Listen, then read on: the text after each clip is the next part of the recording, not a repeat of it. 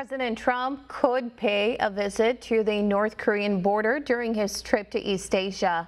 The president is scheduled to visit South Korea next month, while the itinerary has yet to be finalized. White House officials have reportedly analyzed the demilitarized zone between North and South Korea as a possible location for President Trump to address a dictatorship. The president is also said to be considering a visit to border islands off South Korea's coast, which were shelled by Northern artillery in 2010. One America's Sani Unutoa has warned the issues the president will address during his visit.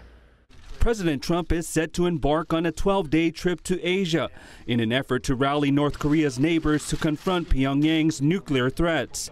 The president will travel to Japan, South Korea, China, Vietnam, and the Philippines from November 3rd to the 14th. He will also make a stop in Hawaii for the first time as president.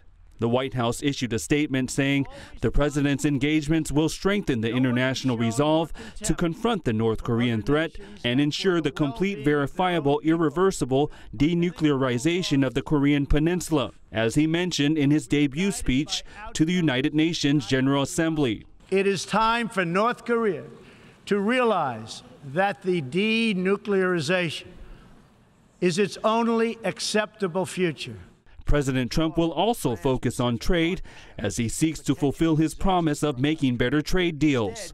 We will negotiate fair bilateral trade deals that bring jobs and industry back onto American shores. Since taking office, the president has threatened to impose major tariffs against China and has pulled the U.S. out of the Trans-Pacific Partnership trade agreement. During his trip to Asia, President Trump is scheduled to attend two major economic gatherings where he will push his trade agenda.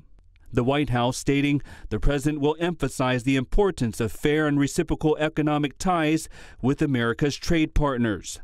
Sani Unutoa, One America News.